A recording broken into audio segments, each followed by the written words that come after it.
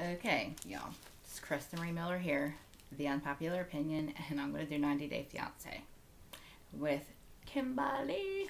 We're going to keep KIMBALEEEE to the end because this bitch is cray cray. Alright, so got my binder. We're doing 90 Day Fiance. We're like mid-season of before the 90 days. We're just going to get a little bit of background. The first couple we have, like, okay, side note, Alina's been fired, and we all know why.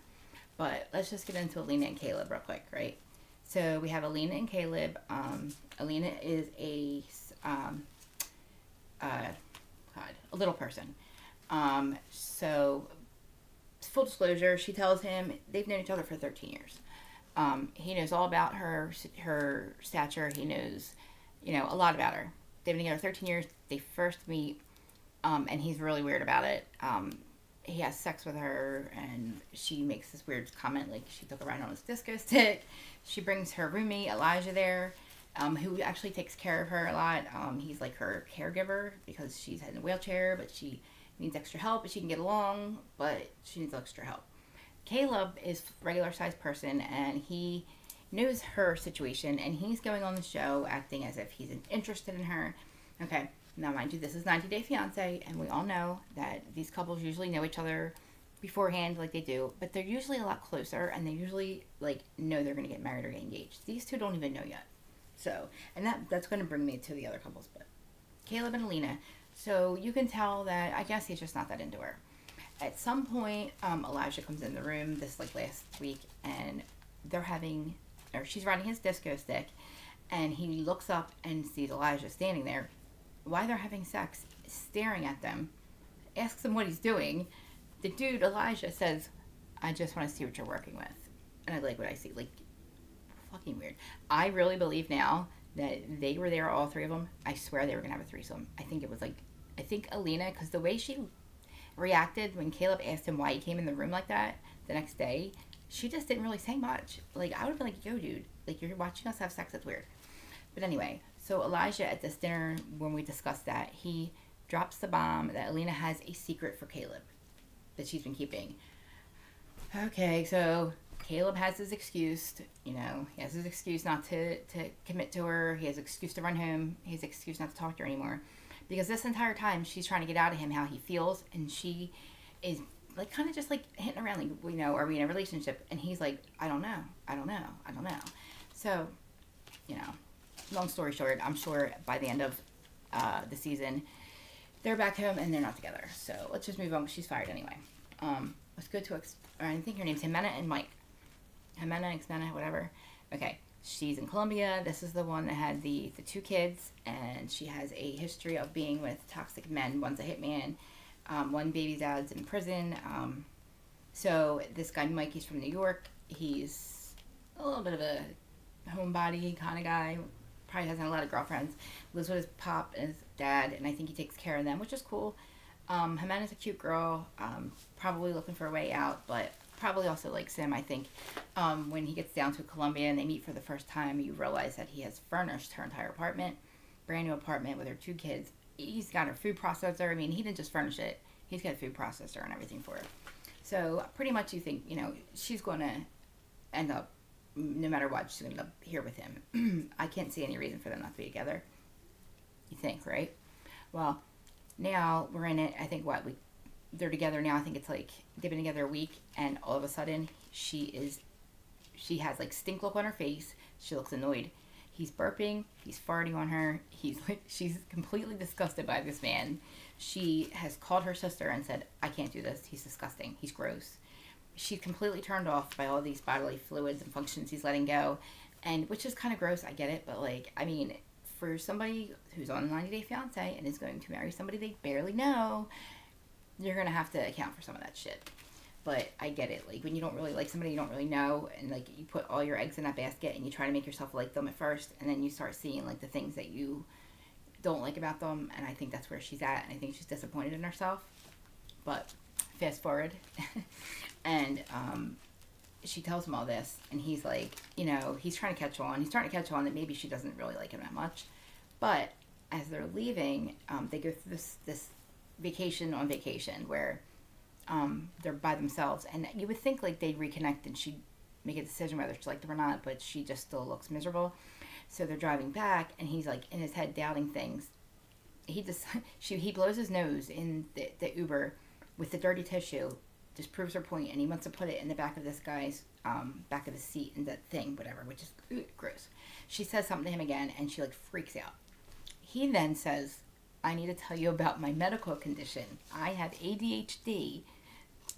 Basically explaining this to her, that this medical condition, which we know what it is, I have it, causes him to be messy, causes him to fart and burp and do these immature things. Now, with all that being said, he says it messes his memory. I get that. I will be doing something and I get sidetracked and I'll forget the first thing. I mean, I'll start the water running for dishes. Something distracts me. I go into the dining room. I do something stupid, like, you know, say the dog needs something. I'll forget the water's running and it'll run for hours. It'll escape me that I was even doing that. So stuff like that I get. He says that, I mean, it doesn't, you don't forget to not burp in front of people. You don't forget to not fart in people. In front of people. You don't forget to be polite and clean. But you do get to the point where it's like overwhelming and you get lazy and you don't want to do these things. I think he doesn't want to do these things because he's in that lazy ADHD thing. And I think he's just telling her that. I don't know. Anyway, she doesn't know really what it is. She takes it very seriously. And then all of a sudden she loves him again. She apologizes and feels bad for dogging him about this stuff. But I think she just doesn't really understand that that's not really an excuse, Mike. But whatever. It seems like she's back on board. So go Mike, go Jimena. I don't know. I guess the last. Whatever. Okay. Gino and Jasmine. Holy shit, Gino. Dude, my man. If this bitch wasn't going to fucking boil your bunnies, she is now. How stupid are you, Gino? Gino. Okay. Let's cut to Gino and Jasmine. First thing we see last week is this wacko who, she's insecure. She's beautiful, by the way, but she's insecure. She is extremely psychotic. She's extremely crazy about him. She's extremely jealous. I mean, she's Larissa 2.0. Gino's a shy, timid, unsuspecting, nice guy, quiet guy, shy guy. Don't think he has a lot of money, but I'm sure he does okay for himself. Didn't have a job during COVID and managed to still have the money to spend to go there. Also take a vacation on a vacation with her because she didn't like her Christmas gift that he got her. So anyway, they're in wherever she's from. Peru? I forget. Anywhere, somewhere nice anyway. I think it's Peru, but while they're there, she admits how insecure she is and that she makes Gino check in where he's at, take pictures, like when they're not together. So now they're together and she's just not happy, and she's questioning him about stuff at his house, that he lived with his ex-wife at home. And she asks about the paint colors. Now we know about the paint colors, right? She flipped the fuck out. She took the conversation as he likes the paint colors because he picked them out with his ex-wife. That's how she looks at it. Really, she asked about the paint colors. She asked to pick them out. She baited the dude. Then she freaked the fuck out. And in punishment for that, Jasmine, of course, he's like, he has no clue what's going on. He had no idea this was going to happen. She has a complete meltdown over paintball colors. And he gets to the point where he says, he tries to explain to her in a calm way. And then she's like, okay. And she kind of seems like she understands. And he goes, well, now that we've talked about that, I hope I never see her act like that again. Gino, the woman's 40 years old. She's been acting like that her whole life. You have no idea what you're getting yourself into. You need to run. Run, run, run, Gino. Because I guarantee that's not the first time, and it's not going to be the last time. She just has something's missing, something's disconnected in that, the sense that she knows that Gino's a great guy. He has done nothing to her. He has done nothing but prove his loyalty and love. She's taking her past and projecting it onto him. And by the time we have day 3 or day 4 and they're on this vacation, Gino is accepted the fact that she's crazy. Wait, before that, she tries to punish him because she wants to punish him for the paintball colors. She books this vacation and makes him spend a lot of money, tells him that she's not on birth control, or she is on birth control when he didn't know that, and that was his punishment. Also, she had a stripper come for a divorce party that she had while he was there visiting. Now, this is all preceding this vacation thing that they go on. Vacation on vacation. Well, we see how she feels extremely bad for her actions. She starts crying. She's realizing that she's very toxic and harsh, and she's going to do better, and she knows he's a great guy. In the conversation, Gino's like, okay, he kind of looks scared because he thinks he's being tricked again, I think. I think he's on edge. Well, this dumbass, Gino, you basically just proved this girl right. You gave her all the reasons to act the way she's acting. Because, Gino, my man, what'd you do? You called your ex-girlfriend. You called an ex-girlfriend before you got there, and you must have said some things and did some things that were not favorable to Jasmine, because she gets a phone call from the ex, but because she's felt so bad, she decides she's not going to listen to it or check it, and she deletes and blocks the girl. Or she doesn't delete, she blocks the girl. Okay. Like, you would think that Gino would think, okay, he should be happy about this, right? But in this conversation, as she's saying this to Gino, she says, well, normally I'm crazy and I would think that this is a red flag, and I would be the opposite of not calm, and I would want to see what she wants, Gino. So, Gino, I choose to trust you, and I'm not going to talk to her. And Gino has a sigh of relief, except something in his face must have, like, clued her in, because when Gino is answering questions, like, all she does, she asks, when's the last time you talked to her? And what do you think she would want? Or something like that. And Gino's answers are, like, vague, and it's like, ding, ding, ding, ding. She takes it as he's hiding something. So then she says, you know what? I am going to call the girlfriend back, and I am going to see what she wants. And all you see is Gino go, oh, shit. And confessional, he says, I think I fucked up. Fast forward to the scenes from next week, and this bitch is going crazy. She hates him. He lied to her. He broke her heart. So I'm assuming that Gino must have called her, the ex-girlfriend, either right before he got to Panama or when he was in Panama and she was acting like really mean to him. And I guess he either, I'm assuming he might have called her to talk about Jasmine and the crazy and how to act to it because he was new to it. Or he called because he needed some, I don't know what he did, but he did something because she goes ballistic. And I don't even know after that.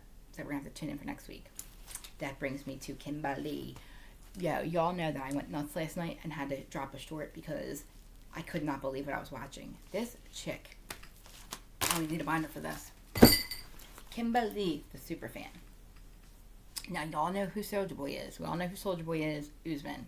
Married to an American chick from last season. Older woman. Shocker, didn't work out.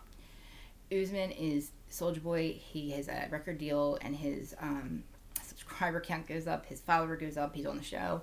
He ends up divorcing the older woman, and fast forward this season, we see him again. And we see him with KIMBALEEEE. KIMBALEEE's another older woman from the States. Now, what we find out is KIMBALEEEE is a fan of Usman and has been following him and talking to him for a while, and he tells us that it's a potential girlfriend. He invited her to Tanzania, where he's shooting a video to see if they could potentially be something, right? KIMBALEEEE is obsessed.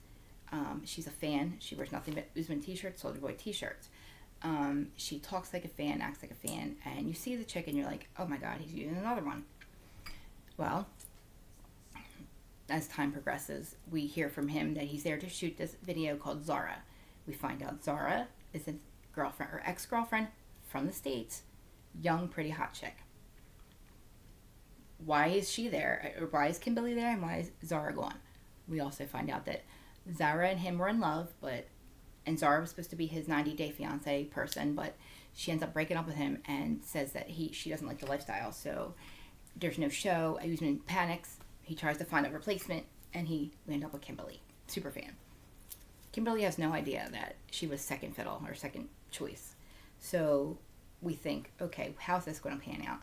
She's going to be supportive, or she's just going to be like, you know, yes, man, yes, man. No. They get to the place, whatever. So this is like precursor to last last night's episode, but, you know, let me just let you know that, like, from day one, she, okay, first of all, she tells us she's in love with him. How can you be in love with him? He's never reciprocated any type of relationship. It's only been over the phone. She brings him $3,000 to $4,000 in gifts. PlayStation, the newest one. iPad. It was like $4,000 to $5,000, I don't know. It was up there, guys. She also drained her 401k for the trip. She's doing all this for Solja Boy. Brings him all these gifts. Okay, it's kind of funny because it's like desperation at its best, and he's trying to be polite, he's trying to be nice. He has made it very clear to this woman that he is only seeing how things go. They're not in a relationship. They will not have sex. They will not sleep in the same room. This is strictly a friendship thing at first, and we'll see. Kimberly is okay with that, but the first night they're there is when she gives him the gifts, and we see her giving him $4,000 worth of gifts. He doesn't stay with her that night. He leaves. She's disappointed. She's putting on $4.99 mascara. $4.99. $4,000 in gifts.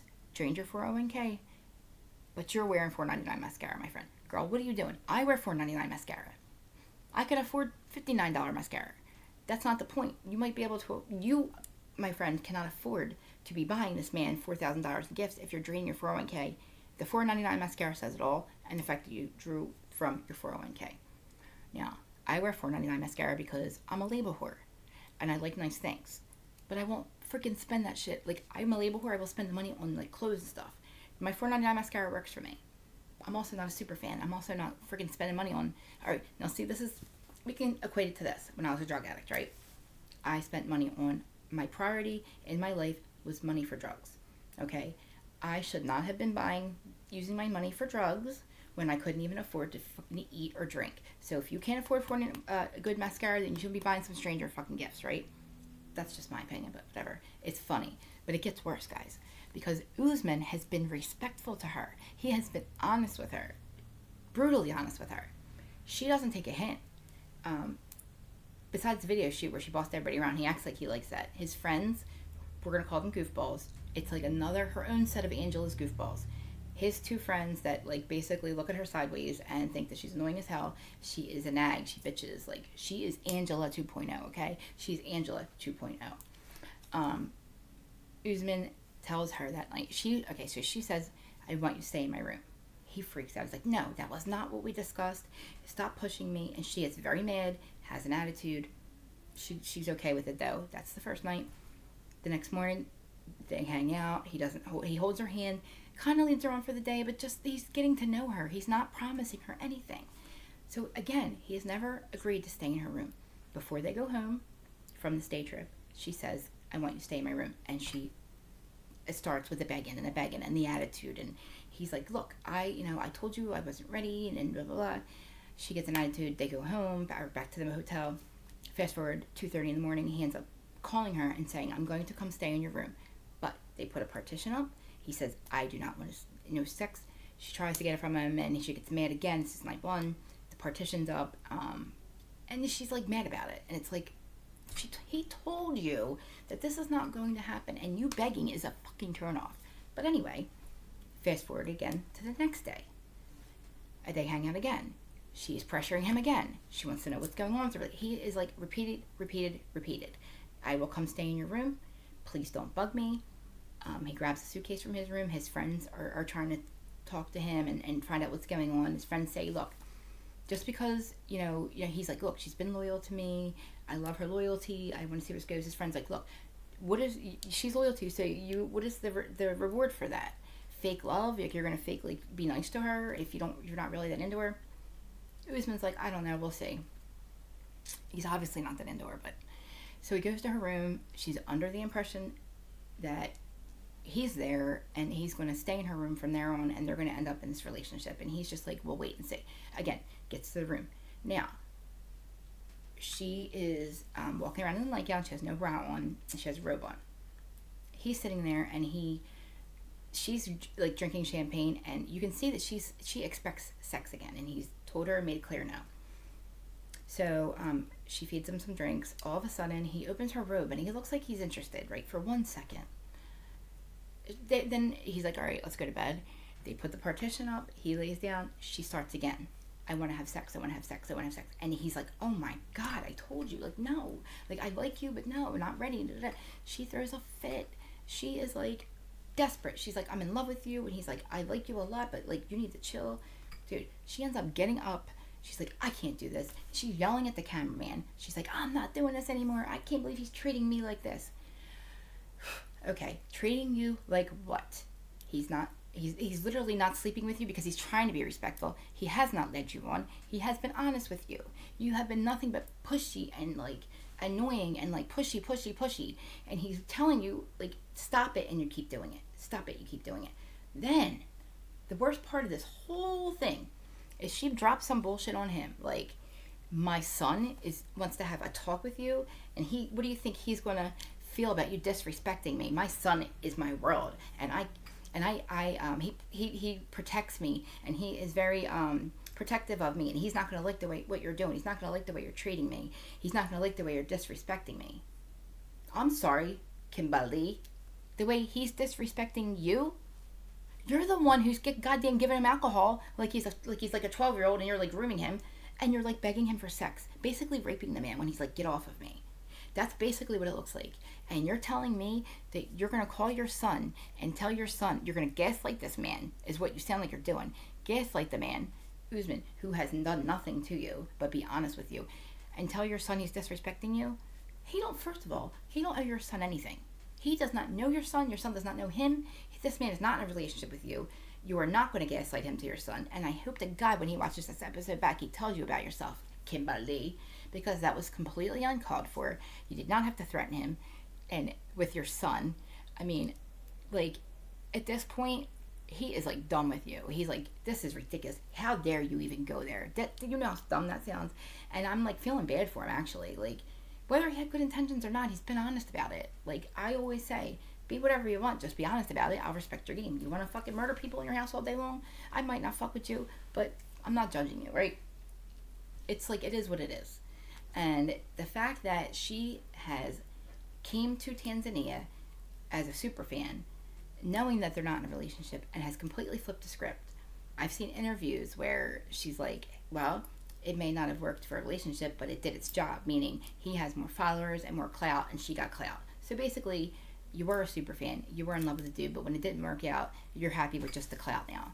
I mean, come on. Like, when I say that these fuckers put a stain on the 90-day fiance process, not that I'm out trying to marry somebody in a different country, but there are actual couples that do fall in love. Like, you got John and, I forget her name, from England. You can tell they're a real couple. There's plenty of them. Lauren and Alexi, David and Annie. There is actual couples that work out and that actually are in love. And then you have these assholes, like, you know, Usman. Come on, man. Like, you know you're doing this for your Solja Boy clout. Whatever. We liked you from last season, but it is what it is. I guess we need every once in a while, we need, like, a funny, like, I don't want to say funny, but, like, Usman's cool. You know, literally, like I said, this chick is just nuts, and I can't even fuck with her. Like, Usman all the way. Like, I can't even fuck with this chick. Like, she's not even cool. Like, being cool would be you not begging him for sex, you just being respectful, you just fucking hanging out, you not being bossy, you not being naggy, you not threatening your son with him, you not gaslighting him. Like, he wanted a cool chick. You're not cool. Whatever. So, I mean, that's 90 Day Fiance. You know, if you guys watch it, then you know who I'm talking about. I'm learning soon to edit, and I'll be able to, like, put picture up as I'm speaking, so when I refer to certain couples or people, you know what I'm talking about, and it'll remind you. So, give me time for that. I will be back next week to do 90 Day Fiance. I'm going to drop some a schedule for lives this week, because Salt Lake City, y'all, wow. And there's some shit going down in Beverly Hills with Erica Jane, and we need to talk about it, guys. So listen, like, subscribe, comment, let me know your opinions on the couples, let me know what you want to hear, what you want to see, what you like, what you don't like. Please, guys, like the videos, even share them. I think, like, I didn't know this, but when you share stuff to your community page, that's good for me, because I don't have one yet. I don't have enough subscribers. But, yo, I would be doing that shit all day long for y'all. Y'all meaning my other friends on here. My work wife, you know, and all my other content creator friends. Anyway, guys, comment, like, subscribe, all that shit. See you later. Oh, this was 90 Day Fiance. Before the 90 days.